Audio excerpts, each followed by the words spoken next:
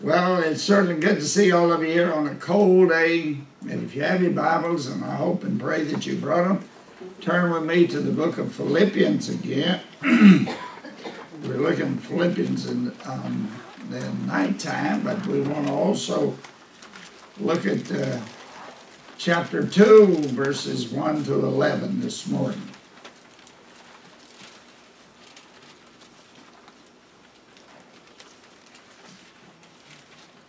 Philippians chapter 2, beginning verse 1. If there be therefore any consolation in Christ, if any comfort of love, if any fellowship of the Spirit, in any bowels and mercy, fulfill ye my joy, that ye be like-minded, having the same love, being one accord and one mind.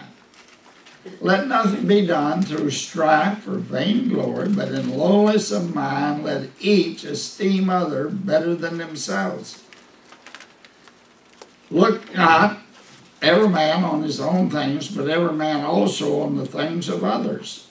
Let this mind be in you, which was also in Christ Jesus, who being in the form of God, thought it not robbery to be equal to God, or with God, but made himself of no reputation, and took upon him the form of a servant, and was made in the likeness of men.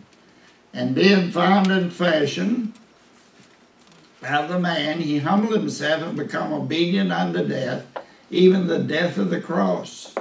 Wherefore, God also hath highly exalted him, and given him a name which is above every name, that at the name of Jesus every knee should bow, of things in heaven, and things in earth, and things under the earth, and that every tongue should confess that Jesus Christ is Lord, to the glory of God the Father.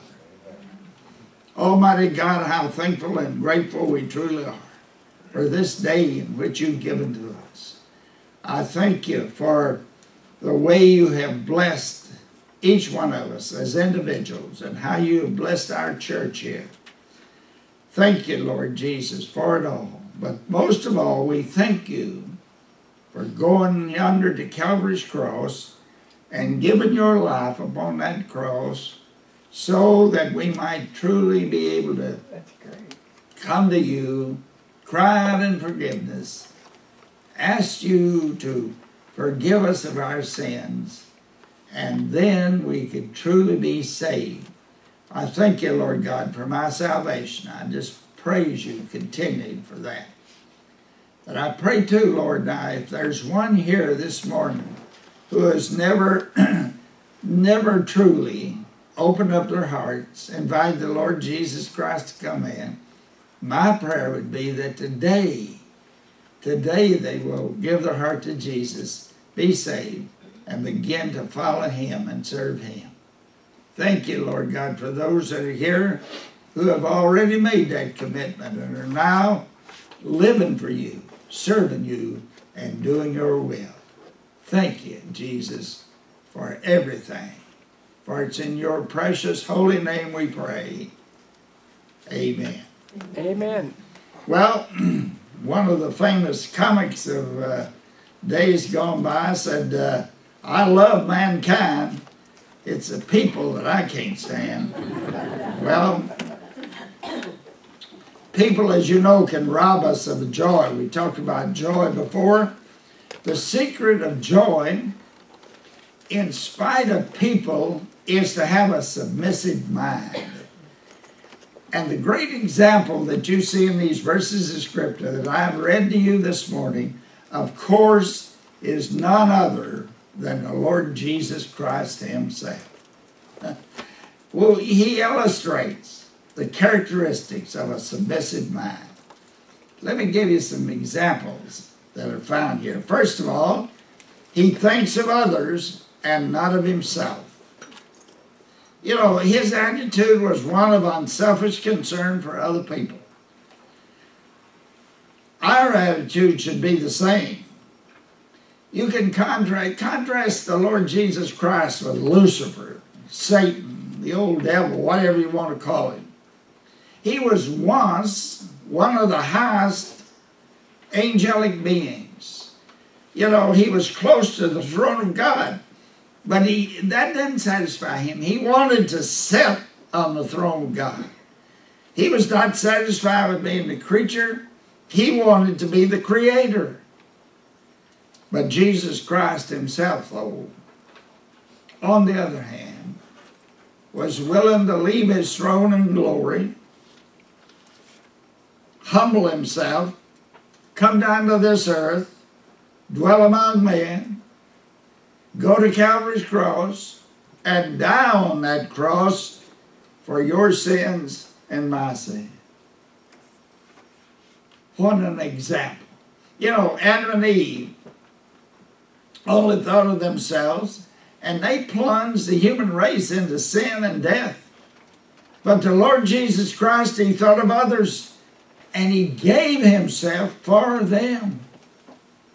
Do you realize this morning that he came and died on Calvary's cross for you and me? He loved us so much that he was willing to go to the cross and shed his blood for you and for me. Now, you know what? We are to think of others also. We're to prefer one another. We're to bear one another's burdens. We're to edify one another. We're to help one another. We're to be concerned about one another. You know, we're not to judge one another. And above everything else, we're to love one another. You know what it is? It's a wonderful thing when you see Christian people who love one another. Many cases, though, that's not true. But I pray that you will love your brothers and sisters in Christ, whoever they may be. So the Lord Jesus Christ is our great example. He thinks of others before he thinks of himself. The second thing you see in these verses of Scripture is that he serves. Have you ever noticed as you read the four Gospels, Matthew, Mark, Luke, and John, it's Jesus who serves. He's the one who's doing the serving. He's at the beck and call of all kinds of people. Fishermen, you know, harlots, tax collectors, the sick, the sorrowing, the blind, the leper. He's always serving, always doing, you see, for others. Jesus, the Gospel of Mark tells us, Jesus came to serve, not to be served. He came to serve. And you know what, dear friends? You and I are to serve others. One of the things, you know, I've noticed about older people, of course there's none of them here, but you know what? We begin to come to the place where we want people to serve us, take care of us. God's children are to be ready and willing to serve as long as they can possibly do it. We're to serve. And the Lord Jesus Christ is the greatest example that we'll ever come across. He came to serve. And serve he did. But not only that, he also sacrificed. You know, many people are willing to serve if it does not cost anything. You know, Jesus paid the price. It cost him. He went to the cross. And by the way, if you really truly serve, you'll find out it'll cost you something. You can't just, you know, do it and no cost whatsoever to it. You know, it costs you in time, talents, money, whatever. I remember a man that was set aside as a deacon. And when he joined the deacons, you know, they said, well, here's what you're going to do. You know, you need to take these 10 families and you witness to them and you help them and you serve them. Whatever. He said, I tell you one thing, I didn't bargain for this. He wanted a name of a deacon and all of that, but he wasn't willing to serve and to do. You're one of God's children. You ought to be willing to serve. And you ought to be willing to sacrifice too. When you sacrifice, it makes you more like the Lord Jesus Christ. It means sharing His joy, following His example, and loving not just one another, but loving the world and the things and the people in the world. Sometimes, another thing I've noticed about older people, again, where they're kind of critical of the world. Listen to me. We live in this old world. And we're to be the light and the salt of the earth, and we need to do whatever we can do to bring God's people and others in to the service of our Lord and Savior, Jesus Christ. Oh my, listen. But here's the thing about this whole thing. Yes, Jesus, He serves, He sacrificed, did all of that. Why did He do it?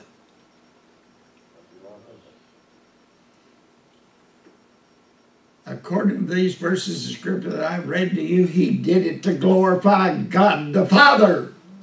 And that's the reason we do it, my friend. Someone said to me the other day, well, why in the world are you still preaching as old as you are?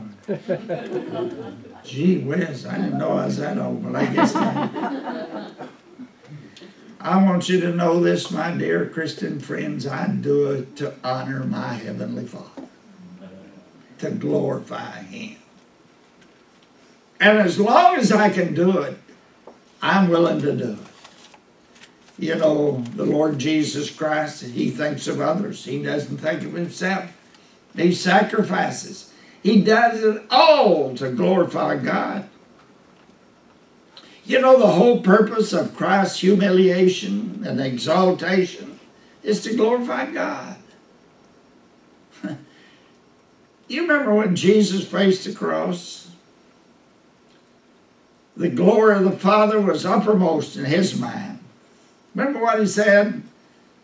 In John 17:1 it says, Father, Thy hour has come.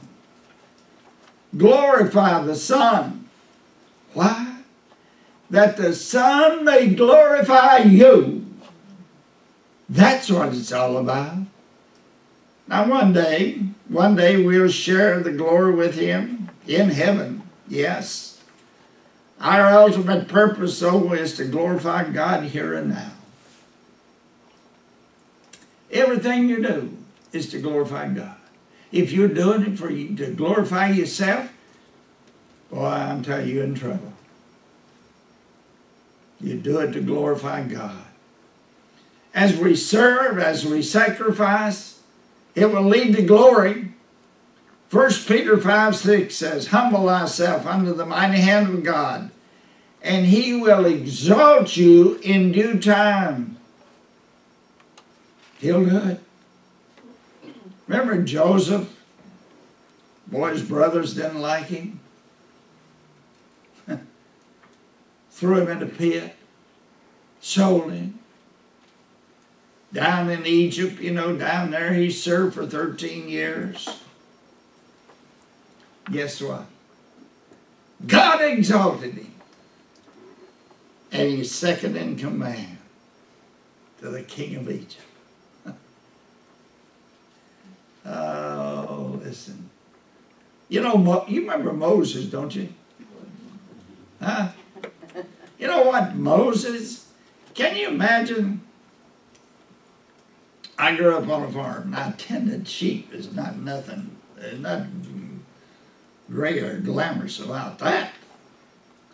Moses did that for 40 years on the backside of the desert. You can just almost see him back there running them old sheep around, all that stuff. Guess what? God called him to lead the children of Israel out of bondage, to lead them through the wilderness, to give us the law, to give them the law. All of those things. God exalted him. Boy, I'm telling you, I don't know about you, but another thing, you ever notice where the children of Israel went to the wilderness? Guess who had already been there tending sheep? Moses. God was working all of that out. So when they came back through there, Moses knew where to go, what to do. Because he'd already been there, you see. God exalted him. Listen to me. You want to be exalted? God will do it, and he may do it right, here and now, I don't know, but hey, you're going to have to sacrifice. You're going to have to serve. You're going to have to commit yourself totally, completely unto him. And everything you don't do it for yourself. You don't do it for Friendship Baptist Church. You do it to glorify God. Oh, one of the things that I find out down through these many, many years, a lot of people, a lot of Christians, they want to be number one. They want to be a deacon. They want to be this. They want to be that. But they don't want to sacrifice. They don't want to serve. They don't want to do. That's not the way it works. Whatever you do, you do it to glorify God. Remember David? David, by the way, was a shepherd too. He was a shepherd boy.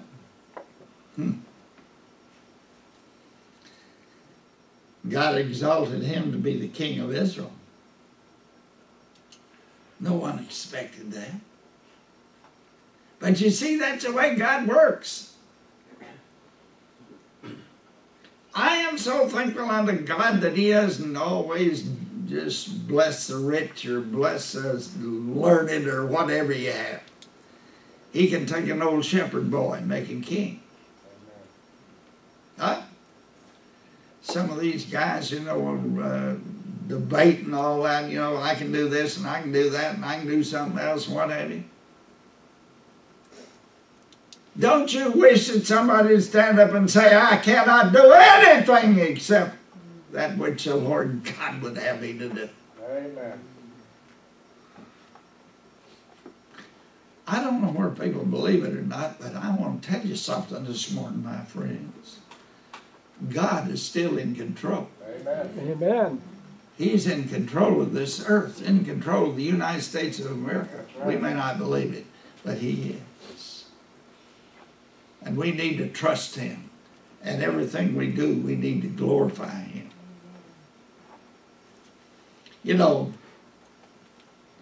This thing of having a submissive mind, truly submitting ourselves to the Lord Jesus Christ. And Paul here gives us the example as the Lord Jesus Christ himself. And that's what we're to do. The joy of having a submissive mind comes not only from serving others and putting others first, or even sacrifice, but knowing this, that everything you do is to glorify God. Rachel, when you play that old guitar and sing those things, you do a wonderful job. You do it for the glory of God. So many people, for some reason or other, they forget that. I don't know about you, but we do. And we do that for the glory of God. You know what? We're to let our light shine. And we're to be the salt of the earth. And we serve the Lord to whatever it is, however we work, whatever we do. But all of it is to glorify our Father who's in heaven. Now you may not listen, you may not see the glory today. You may not, God may not exalt you in this life, but I want to tell you something. One day you'll stand before the Lord Jesus Christ, and he will say, "Well done, thy good and faithful servant." Jesus, when he comes, he's going to have some rewards with him for his faithful servants. And I tell you something, that'll be glory. That'll be wonderful. That'll be tremendous. Now, I don't know what your glory or what your reward will be, but I do know this, that everything that you do, if you glorify the Lord God, one day you're going to receive all of these wonderful blessings that are so tremendous and so great. You know what he says here, at the name of Jesus, every knee shall bow, of things in heaven and things in earth and things under the earth. And every tongue will confess that Jesus Christ is Lord, to the glory of God the Father. It's all to his glory. And then he'll exalt us. Now, the only way that you can truly glorify the Lord God is to make him your Savior and your Lord. Now, that's not hard to do, my friend. All you have to do is believe. Do you really believe? Romans 10:9 says, if thou wilt believe in thine heart that Jesus died on the cross and that he was risen by the Heavenly Father, you'll be saved. All of that was done to glorify God.